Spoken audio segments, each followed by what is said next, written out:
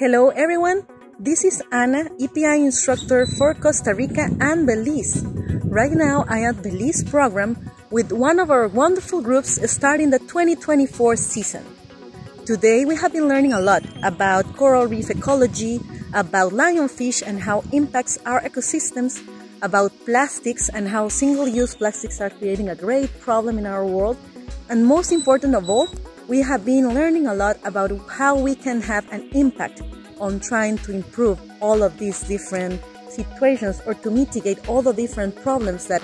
affect our nature.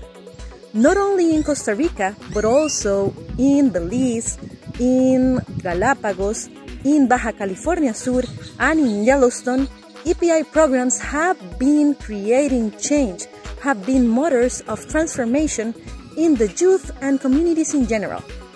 This is the reason why me, myself, and different groups of students and different persons that are impacted by EPI programs consider that EPI should win the Project for Awesome award in order to have more resources to keep being awesome, to keep promoting change, empowering the youth and people in general for having a more sustainable planet. So keep up, let's go for EPI and Project for Awesome, and want to say you hello and to wish you a wonderful afternoon from this beautiful place that I am right now.